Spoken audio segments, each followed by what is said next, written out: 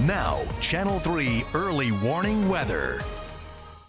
Hi everybody, good morning. Scot Haney in the Early Warning Forecast Center at Channel 3. Nice to see all of you. Let's get to it. A little messy this morning, that was for sure, with rain moving through the state. But as you can see from Early Warning Futurecast, tomorrow's weather today, we are going to dry things out. By 10 o'clock this morning, we're under mostly sunny skies. Right through this afternoon, that sun will shine. It's really going to be a spectacular day with temperatures topping out in the mid to upper 60s. Now, it is going to be a bit breezy with the winds out of the west today. But that's a favorable direction for us, and that is going to, again, be really nice with mostly sunny skies and, again, temperatures topping out in the upper 60s. Tomorrow, more of the same. Look at how beautiful it is.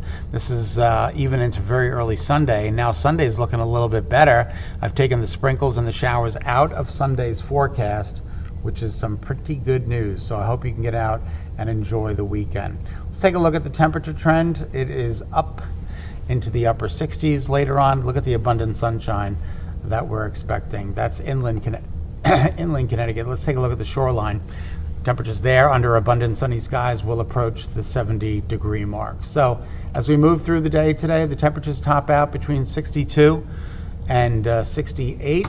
And your 7-day forecast includes some nice weather for the upcoming weekend, so get out there and enjoy it. Monday night into Tuesday, some showers, the results of a cold front that'll lower the temperatures for Tuesday and Wednesday. Thanks so much for tuning in. I appreciate it. Have a great weekend.